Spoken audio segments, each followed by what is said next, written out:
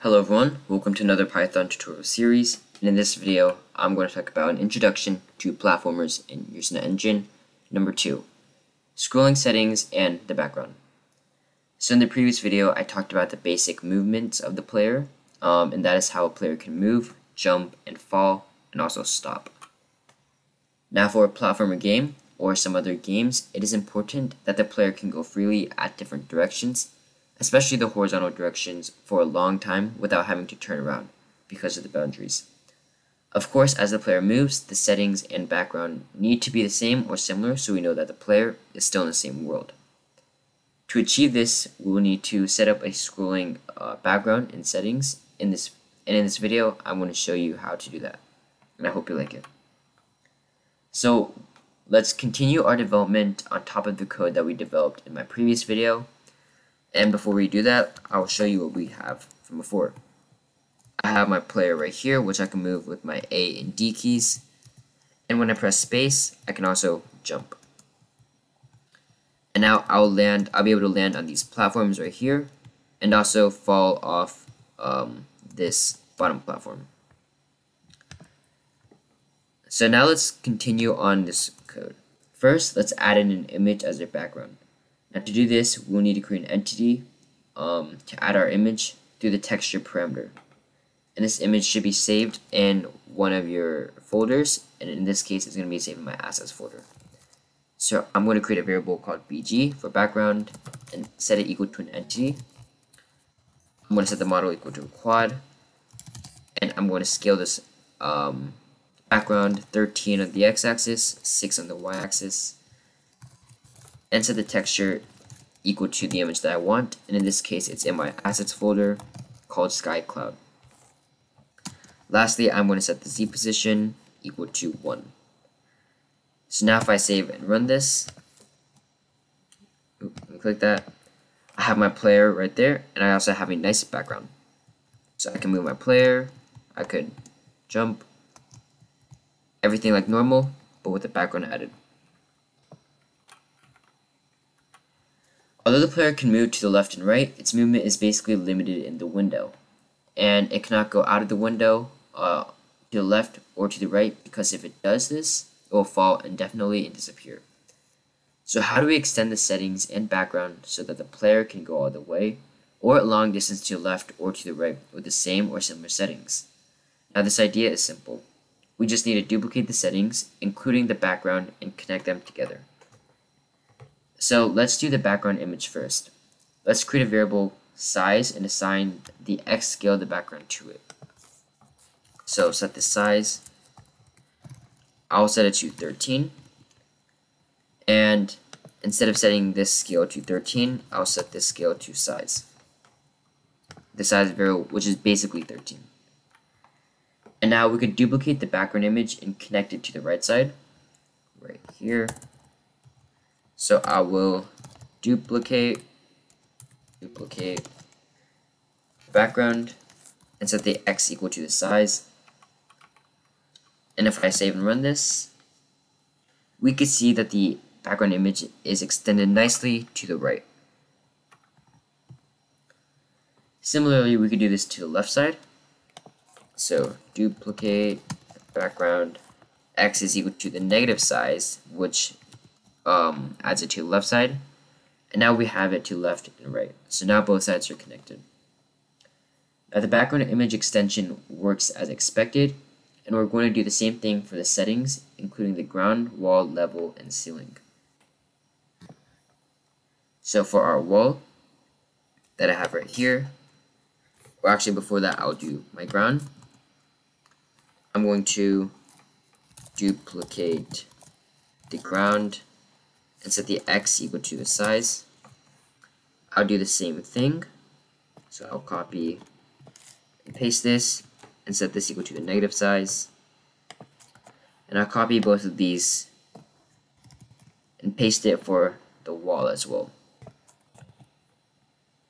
So I want to change the wall or duplicate the wall for like that.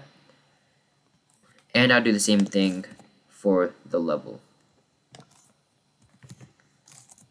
So I'll duplicate the level like this, the level again. And lastly, I'll duplicate the ceiling. So change these two to ceiling. Change this to ceiling.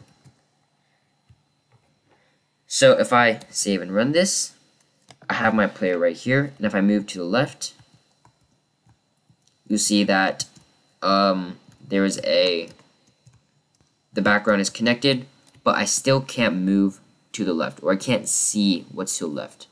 And if I do the same thing to the right, I still can't see what's to the right. So I can go up here, and I could go all the way to the right, but I can't see what's happening over there. And to solve this issue, it's pretty easy. We can adjust the position of the camera to make it further away from the settings.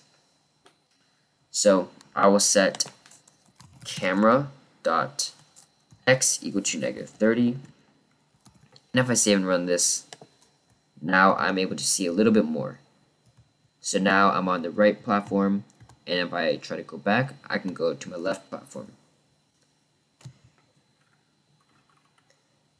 But how can we follow the player as it moves? So right now the player can get out of sight when it moves, and we can add the following command line to basically have the camera follow the player. So to add that, let's remove this and write camera.add script smooth follow. And this is a function. The first parameter is going to be player, which represents the target or what we want the camera to follow. We need to set we're going to set an offset to 0, 1, -30, and set the speed equal to 4. So if I save and run this, we'll see that wherever the player goes, the camera will follow, and even when the player jumps or falls. So basically what this line does is that it will allow the camera to follow the player with the speed of 4 and the offset of 0 on the x, 1 on the y, and -30 on the z. So if I move my player to the left, you see that the camera follows to the left. I press space, and it sees, I guess there's a little mistake right here.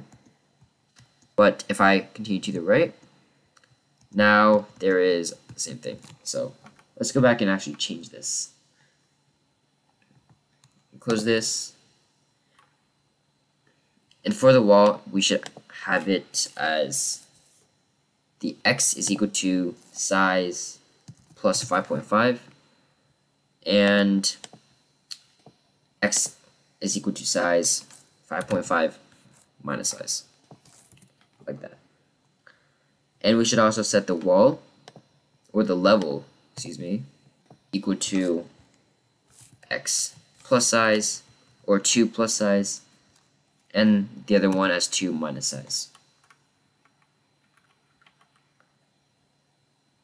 And then for the ceiling, I will set -2.5 plus size, and also -2.5 minus size.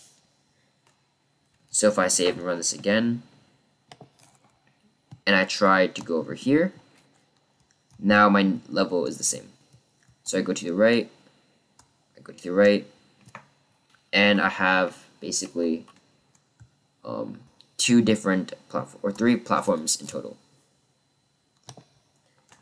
So now we know how to scroll our settings, but some may argue that I only extend the settings one more time to both sides, and that might not be enough. And can we extend it more? Of course we can. We just need to add a for loop to specify how many extensions we would like. For example, this is how we extend the background image 2 times on both sides. So to extend our background image, what I'll do is have a for loop for m in range 2, which is how many times you would like to extend it. I'm going to duplicate our background and set the x equal to size times m plus 1. And for our second duplication, I'll duplicate it again, background, and then x is equal to negative size m plus 1. And let me remove these 2 duplicates. And so if I save and run this, What if I spell duplicate right? Duplicate. I save and run this. Let's see. Negative size times n plus 1. I go to the left, and now that I'm over here, we see that there is another background. I go to the right, and we see that we should, so when we see that the background has extended 2 times to our left and 2 times to our right. And we can see that the background images are duplicated and extended further. And we can also do the same thing to the other settings, including the ground, the wall, the level, and the ceilings. And you can try to do this yourself, and I'm not going to do it in the video. Of course, you can apply the same method to the vertical direction, but I'm not going to do that in this video either, but you could try it out yourself. So this is the end of this video. If you like the video or find it helpful, please subscribe to the channel. If you have any comments, please put it below the comment section. Thank you for watching, and I'll see you guys next time.